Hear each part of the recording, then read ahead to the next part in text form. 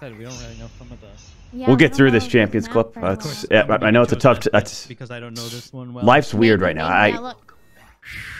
We'll get through this, okay? And Hey, Christopher. Fuck. What's up, guys? It's Keith from theScore Esports, and let's cut to the chase. Everybody's got the same question on their mind. What the hell is going on with DrDisRespect? Well, we went live early this week over on our Twitch channel to talk about everything going on with this news. Colin, Dimitri, Devin, and I went deep on what we think happened, whether we think he's actually banned for life, and what we think he did. You don't want to miss this one. If we're going to talk about Doc, like, we need to ground ourselves. We need to start from the beginning because it's only been like 72 hours, but it's been crazy so far. Yeah. So Keith, I would definitely appreciate it if you could just start at where it started, right, and we'll go from there. Okay, so on Friday, I believe, we had this tweet from Slasher, who obviously is someone we get a lot of breaking esports news from. And it just says, flat out, sources, DrDisRespect has been permanently banned from Twitch. After that, there was a bunch of speculation about what was going on and why it happened. We saw an advertisement with his sponsor, or previous sponsor, or whatever, we're not 100% sure, Game Fuel, where they had previously had a photo of DrDisRespect on their Twitter and took it down and then put it back up, and now it's down again. And people were like, you know, maybe there's some validity here to what Slasher was saying. And then we had, you know, some follow-up reports. A report from Kotaku, PC Gamer, you know, the normal written reports when it comes to gaming news, with quotes from Twitch that basically said Doc had violated terms of service, and that was basically all we got from the situation. You know, there was terms of service ban, just like any other person that gets banned on Twitch. You know, when Doc went into the bathroom on stream, or, you know, when XQC, you know, does something Twitch doesn't like. There's a terms of service ban, and Twitch kind of gets to decide how long they get banned for. Yeah, there's some questions in the chat, like which terms of service, though, and yeah, that's obviously the trick with an overarching large document like terms of service. It's so broad, and there are lines in there that are very much along the lines of, you know, we can do things at our discretion. Mm-hmm. The whole sort of strength of that kind of system is that they don't have to, it doesn't telegraph what a person has done, right? Twitch can pretty much keep it in their black box, keep it masked if they choose to do so. So I think it's worth noting that Slasher replied to his original tweet on Friday and said that according to his sources, the ban is nothing to do with a DMCA. So recently there's been a controversy in Twitch, obviously, where people have been getting DMCA notices for using copyrighted music as part of their streams, and Slasher has indicated that according to his sources, that's not the case when it comes to Doc.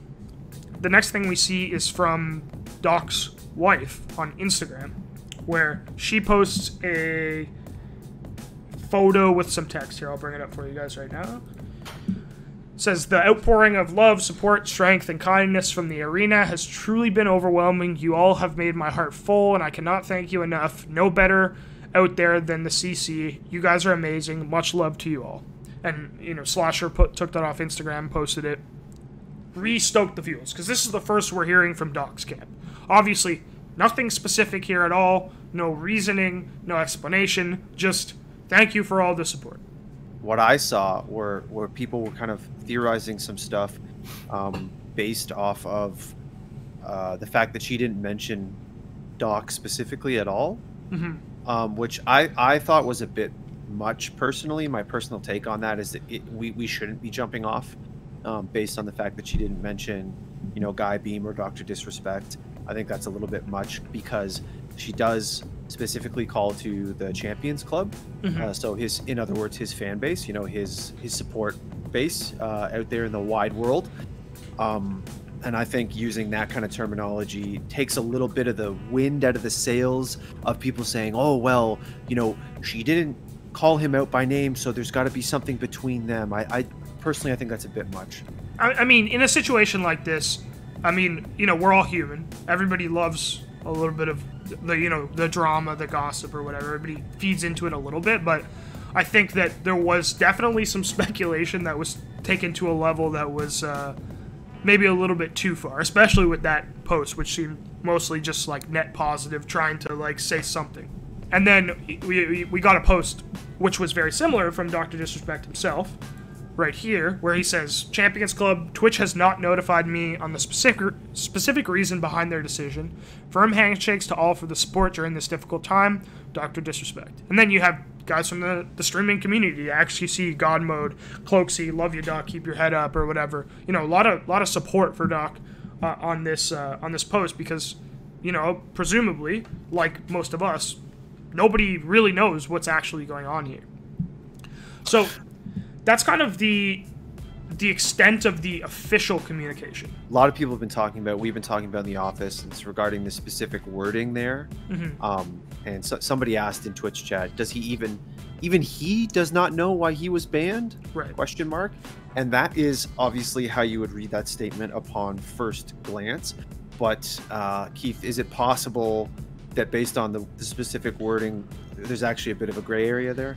Yeah, so I think it's fair to interpret this, or at least when I read this, I see it and I go, well, Twitch has not notified me on the specific reason behind their decision. And based on, you know, mine and Colin and Devin's reporting on Twitch, that seems reasonable to me. It seems reasonable that Twitch would not say to him, here's explicitly what you did to get banned, or here's explicitly what we think how you violated TOS. That seems completely in line with Twitch. But when you look at this a little closer, I do think that it's worth pointing out that the fact that Twitch has not notified him on the specific reason behind their decision does not mean that Doc is not aware of the specific reason. It doesn't mean that, like, he didn't do something worthy of this and then know why that would have happened. You know what I mean? Like, if I do something wrong and I get fired, for example, I know what I did wrong, even if they say, oh, well, we just found that your behavior wasn't up to snuff, so we fired you. I know that action that crossed the line or whatever. And I'm not saying for sure that anything like that happened here with Doc, but what I think it's important to note is that this statement doesn't necessarily mean that Doc doesn't know what's going on. It does mean that Twitch doesn't, or he's saying that Twitch didn't notify him, but I think that to say that Doc is sitting at home like, oh, what happened, I think would be a little bit of a stretch. Well, it's kind of how I interpret it. Just to play devil's advocate super quickly, it is also possible that wording wasn't as calculated as we think, and he doesn't know. It is possible. Of course. One of the interesting things, just to jump off that, Keith, that I saw kind of come out of the official reporting, quote unquote, from Slasher and other journalists and other multiple people, including popular streamers, was Slasher said, like, hey, according to my sources, they have told me the reason why he's been banned, but I don't feel comfortable at this time officially stating that on the record. Like, this is a lot bigger than just, hey, here's why he's banned. Like, the implication being maybe there's some legal things that we need to suss out before we can actually accurately report on this. And I thought that was an important kind of distinction that happened over the weekend, because a lot of people were like, why aren't you telling us what happened if you know? And Slasher's whole point was like, well, there's a lot of things going on behind the scenes that we need to get right, or I need to get right as a journalist before I can come forward with what I know, right? Or what I've been told. What Slasher is saying, and you see the tweet here, is that, you know, just because you're told what's happening and that you trust the source doesn't necessarily mean that it's your prerogative to make it public. You know, you have to protect your sources. You know, what if Slasher said what happened or what didn't happen, and that puts whoever told him at risk. So there's a lot more going on here than, like, just get information and post tweet. You know, like, you got to do a lot more than that to make sure that this stuff is, you know, all solid. A lot of times for a story this big, you're going to want multiple confirmed sources before you go live with this kind of thing. There's been reports that his Discord partnership has been removed. There have been reports that his Twitch subscribers have been refunded, which, in my experience covering Twitch, is quite new. This isn't something that they do to every banned streamer. When somebody gets banned for a month, they're not, refunding their entire subscription base for that month. No, that's huge. There's also reports that his emotes have been removed from Twitch, which would be in line with his account being banned. And there's also been reports on Twitter that Twitch has gone back and removed integrations between Doc and Twitch from their social media history. So, if they tweeted at him or did a video with him or whatever. And I think what's important to remember here is that DrDisRespect was a partnered streamer. He signed an exclusivity contract with Twitch not too long ago. You remember that kind of wrestling-esque video that he put out where he's flying in from the sky towards the Twitch logo.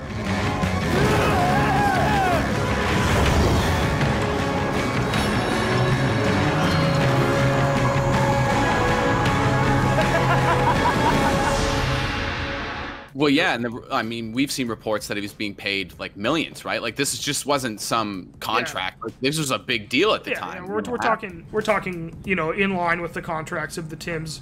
Obviously, Ninja was the big one for Mixer, but the Tims and the Shrouds and the Pokemanes and the Dr. Lupas that have signed contracts, Lyric, Josh OG, Summit. These are, big names, and they all got a lot of money, and that's a pretty serious commitment to have to give up on, just months later. So that kind of was in line with the severity of the situation that people started to feel. And just if I can give an example, Keith, as to the severity of something where Twitch would refund donations. And before I say this again, like we iterated off the top, we have no idea what happened. So this is not a one-to-one comparison. But we made that don't at me about Zillion OP, who's the streamer back in the day who faked a disability and milked money from his audience. Yeah. And when he was found out, Twitch banned him and refunded subsubscriptions. Yeah. And so that level of action is potentially what we're looking at. But again, in terms of in terms of a historical comparison, that's one of the only times I can ever remember Twitch making the decision to refund donations. So there's also a TV show, was there not? Yeah, he signed a deal to develop a television show based around his character. And I haven't, as of right now, I haven't read anything that's been canceled, but it would be interesting to follow up on that and see what happens there. Yeah, I just ran a search. I haven't seen anything yet. With Skybound. Walking Dead, all those, so. Yeah. We knew that was coming. Obviously, there's no, direct information yet, whether that has been impacted by whatever is going on here. But, that's another thing that's sort of up in the air now. Obviously, right now, we're in a very, very critical time in the gaming world where, a lot of brave people are coming forward with accusations of alleged sexual assault and kind of this toxic culture in gaming and esports and streaming.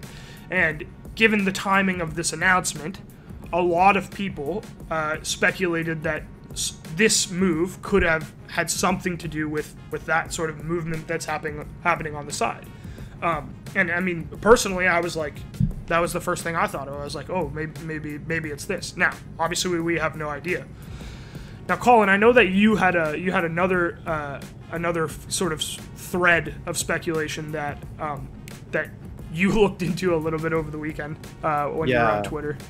Yeah, one of the, whatever you want to call it, conspiracy theories, or particularly appropriate label in this case, or, just theories about what happened to Doc is regarding some of the stuff he was talking about in his last stream. Slasher pointed it out, but someone else did before him, I believe. Someone on Twitter pointed out that in his last stream, he talked a bit about a guy called David Icke. And this is available to view out there. The clip is definitely out there, easy for you to find. So basically, Doc, in the last little part of his last stream, was talking about how he watched a Netflix documentary on a gentleman called David Icke, and then Doc proceeded to kind of paint David Icke in a favorable light and say things to the effect of, you know, it's about expanding your mind or looking at truth or waking up, and he's kind of cool, you should check him out. And I bought his book and I liked his documentary and I kind of dig the guy, right? It was along those lines. Yeah. David Icke. Yes. Alex. Yes. I like him. Little documentary on him. It's pretty enlightening. All it allows you to do is just sort of like, you know, allows you to step outside of the box just a little bit. Whether some of the stuff is not true or not, whatever. I think the whole goal though is to wake up. And if you don't know who David Icke is, David Icke is, you know, you have to call him a fringe conspiracy theorist. There's really no other way to describe this guy. This guy, for the last 30 years, pretty much exactly 30, because he had a very famous interview in 1990 where this all popped off, he has been the poster child for insane lizard men conspiracy theories. Basically, this dude legit believes that the world is ruled by a cabal of half lizard, half alien people who control everything and who are the spawn of an interdimensional alien race called the Archons or the Anunnaki. If this all sounds like terrible fan fiction to you, well, this is literally what this guy believes. You know, it's not figurative. He believes it.